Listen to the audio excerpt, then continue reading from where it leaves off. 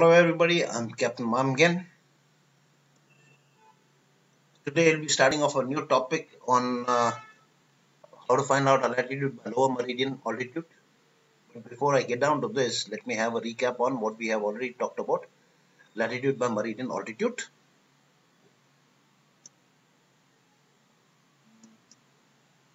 And these were the three possibilities we had discussed there on how to go about finding out our latitudes.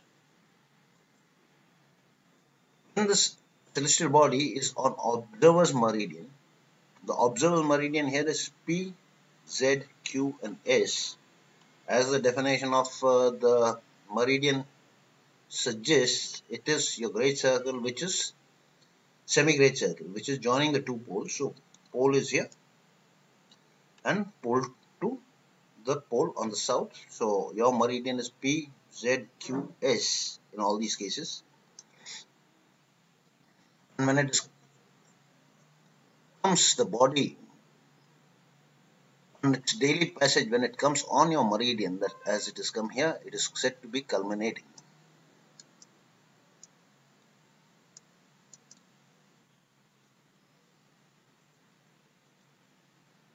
Now this is what we refer to as the meridian transit or meridian passage. When the body comes on a meridian, we call it as meridian passage or meridian transit. At meridian passage, LHA is 0 or 180, 360.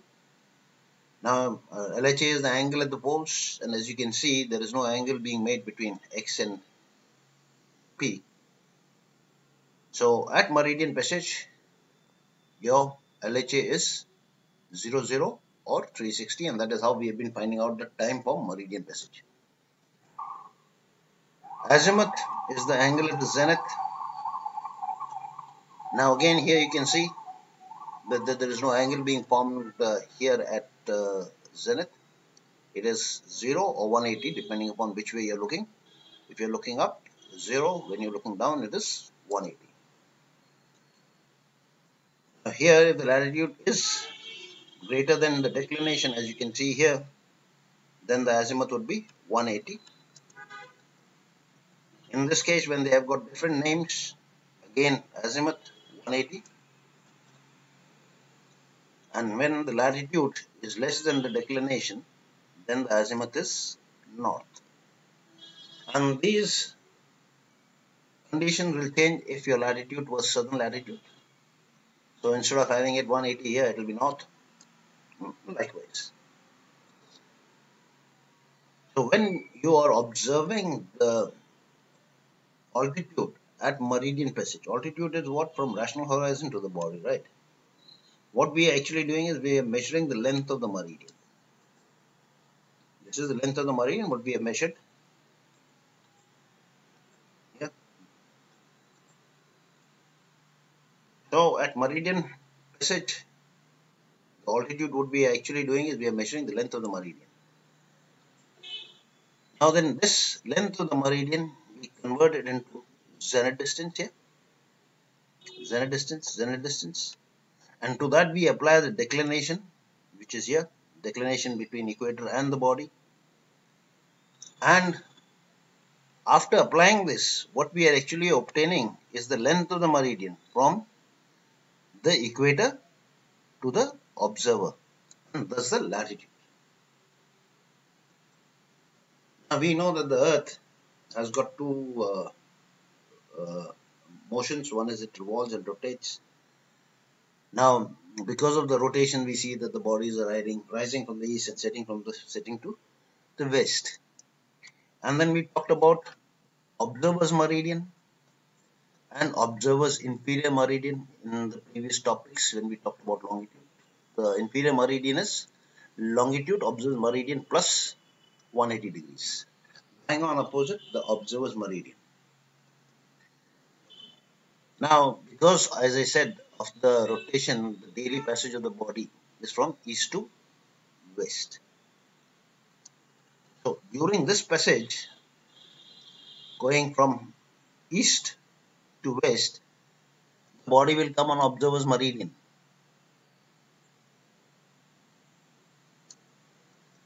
And this particular time, this particular occasion when it comes on your meridian is referred to as meridian passage or meridian transit.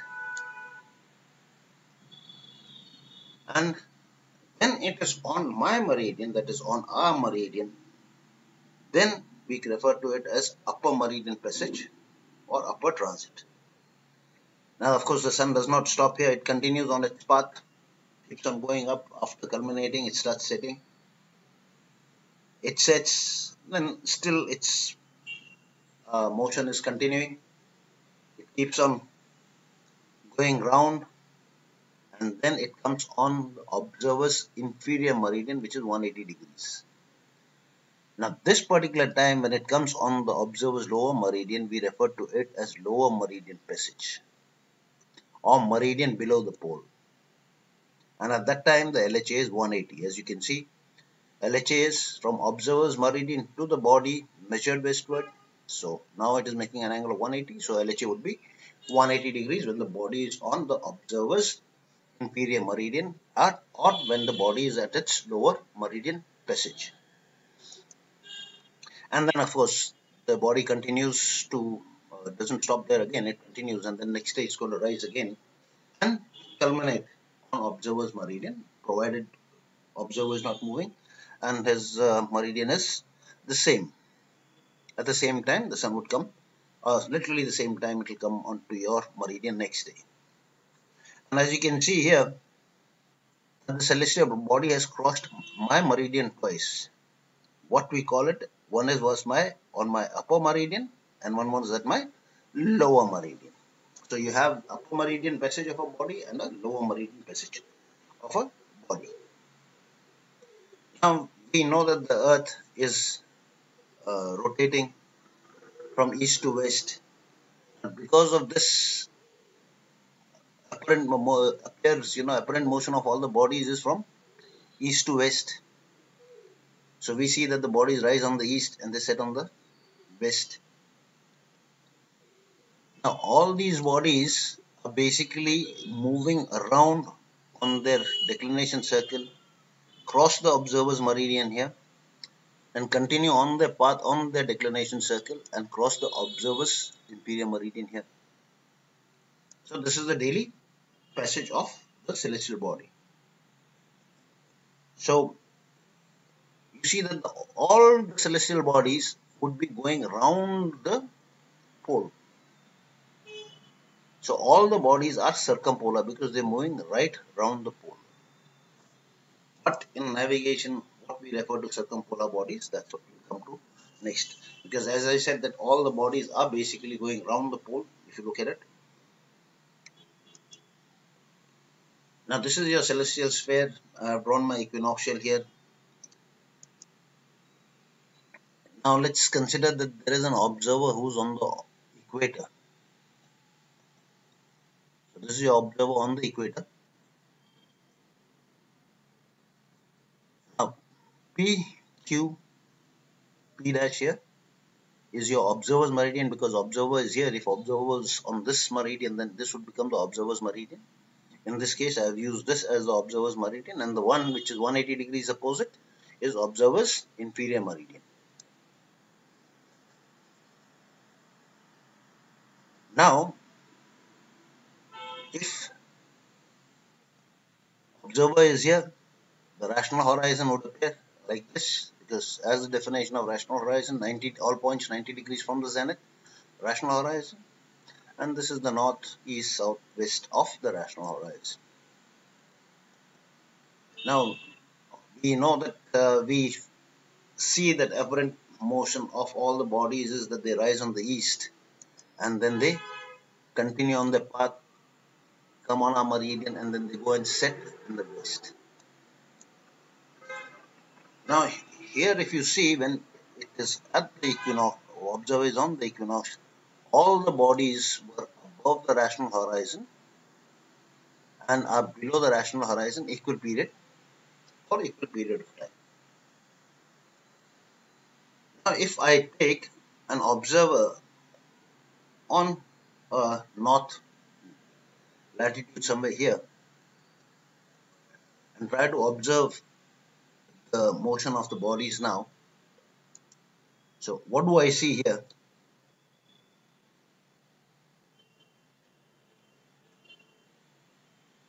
That they are all above the horizon for different time, depending upon what the declination circles are being shown here. Some are above for a longer period, some are above the rational horizon for a shorter period. Now here what we saw, that this body did not set, whereas this one was basically below the rational horizon all the time. So it did not rise. So some bodies, depending upon what your latitude is, are not setting, and some bodies do not rise. Here what we had talked about, your meridian, we refer to it as upper meridian, and the one which is 180 degrees opposite is called the lower meridian. Now celestial bodies which do not set, and you can see them at both meridian passage, lower and upper meridian passage, are called circumpolar bodies. So in navigation we refer to circumpolar bodies only if you are able to see them even when they are on their lower meridian. Normally you will not see them because most of the bodies would be setting. Now in certain cases, with depending upon your latitude or your declination, some bodies might not set. So here we can see that this is the only body which is not set, and this is the body which did not rise. So when we said that only the body which is circumpolar, we mean is which we can see at both the meridian passage, is this body. We are in the north latitude, the declination is also north, so the most important condition for a body is to be circumpolar is that the body has to be having the same declination as the latitude of the observer. Because if the body is circumpolar in somewhere in the south pole, that will be visible only to a fellow who is there in the south latitude. So the most important thing is latitude and declination has to be having the same name. So if I say that I can see a body in my at my lower meridian passage being in the north, so definitely its declination has to be north, or vice versa. If the body is circumpolar and the declination is north, then your latitude has to be north.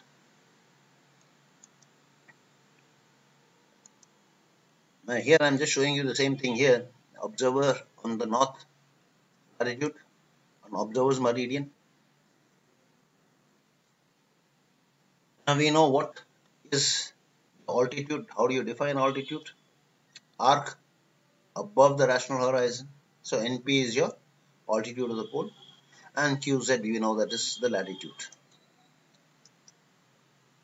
Now here another figure here, observers, rational horizon, latitude, north. So these are the same diagram but put up in observer's meridian and rational horizon. And as I told you that observer's meridian PZQS, and here PZQS. The other side would become the observer's meridian only if the Z was on this meridian. Now NP, as I said, is the altitude of the pole, by definition above the rational horizon, and ZQ is your latitude. Now P to Q, we know pole to equator is 90 degrees. In these two figures, if you see, PQ is equal to PZ plus ZQ, PZ plus ZQ. Now Z to N is again 90. Z to N, by definition, all points are 90 degrees away from the zenith for rational horizon. And Zn is equal to Zp plus Pn. So you have these two equations 1 and 2. They both are 90, so they both are equal. 1 is equal to 2. And this is what we get. Okay.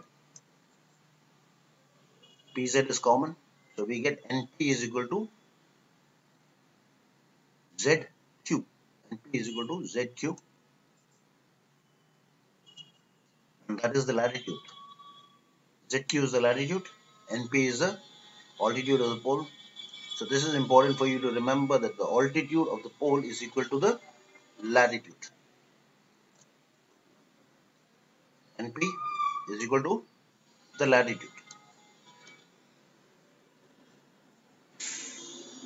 Now here, I just told you that all the bodies, they go round the pole on the along the declination circle with pole as its center. Now a body can be circumpolar when it is well above the rational horizon. Like here, it crosses your lower meridian, above the rational horizon, comes back to its upper meridian. So a body can be circumpolar when you can see it above the rational horizon all the time. Now if you look at this here, Q to X is your declination. Now P to X and P to X1, they both are equal because P is the center. The body was moving around the pole with pole being its center. So Px and Px dash, they are equal. And Px is how much? 90 minus the declination. Px from here to here is 90 and declination 90 minus declination. Np which we talked about earlier also. N to P is the altitude of the pole or the latitude. And Np is equal to the latitude also. What is Np here? N to P, Px dash plus Np, Px dash plus X dash N. So latitude is Px dash is 90 minus declination. So it has become latitude plus declination is 90 plus X dash N. So latitude plus declination is greater than 90, right? So for a body to be circumpolar, the sum of latitude plus declination should be greater than 90. And of course, this condition always stands that latitude and declination have to have the same name. Now if you look at this equation here, what we just got, if I know the declination, if I know the X dash N, which is the altitude of the body, I can always find out my latitude. Or if I know the declination, I can always find out my latitude. So depending upon if you can get the altitude of a body at its lower meridian passage, you can find out your latitude or declination depending upon what is known to me.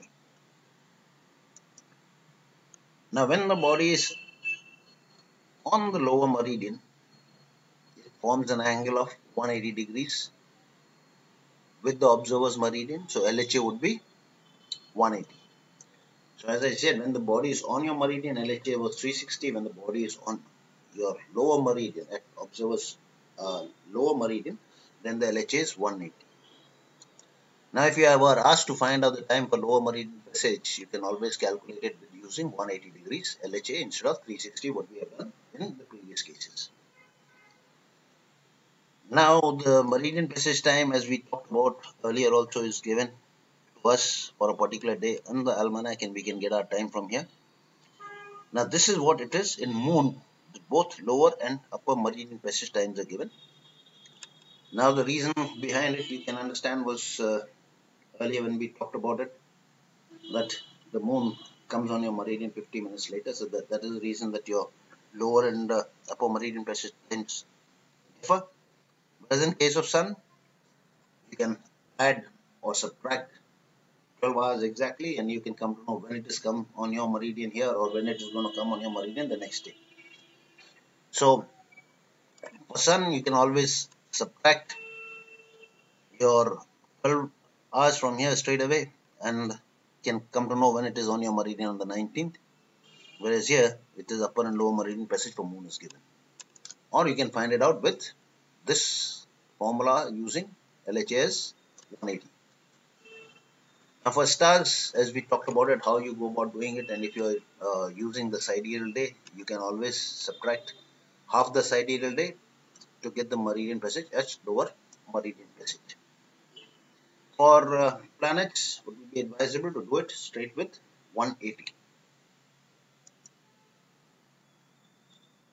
Now, as I said, the body could be circumpolar when it is just above the rational horizon, always above the rational horizon. Or it can happen when it is just going to skim, just touch the rational horizon and continue. So it is not going below the rational horizon, so it remains above the rational horizon all the time. So the body could be just touching the rational horizon, not going below the rational horizon here, just touching it, going back up. So the body can be, you can see the body either being well above the rational horizon or just touching the rational horizon and continuing its journey ahead. So now in this case, when the body is just touching the body at rational horizon and just skimming it and just going up. So if you look at it, the QX again, your declination, as I said, PX dash and PX are equal because this P is the center of the declination circle and PX was 90 minus declination.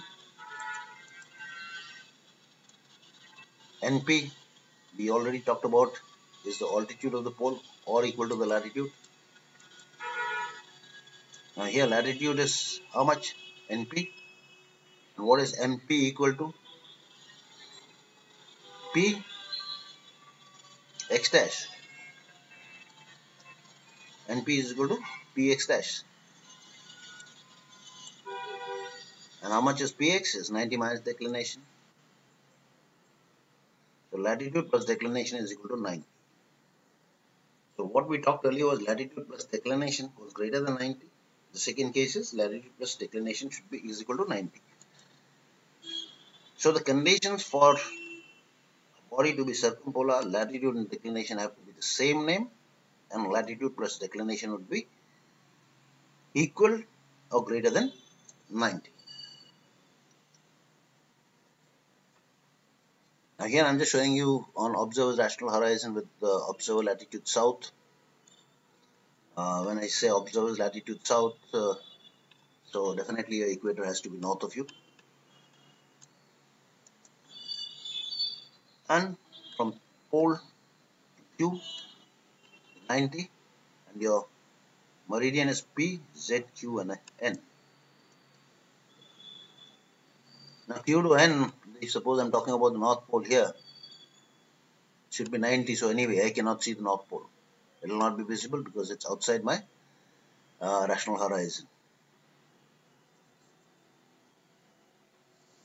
So my observer's meridian in this case P, Z, Q and N here. And PS is my lower meridian, inferior meridian.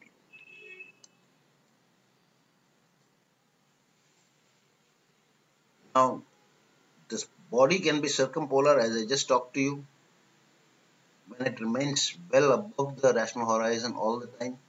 As you can see here, that the body goes around, crosses your lower meridian and back on observer's meridian.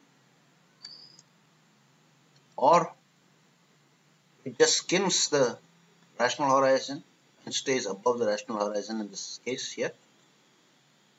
As you can see, it is moving from here and then it will cross the observer's inferior meridian and back on observer's meridian here.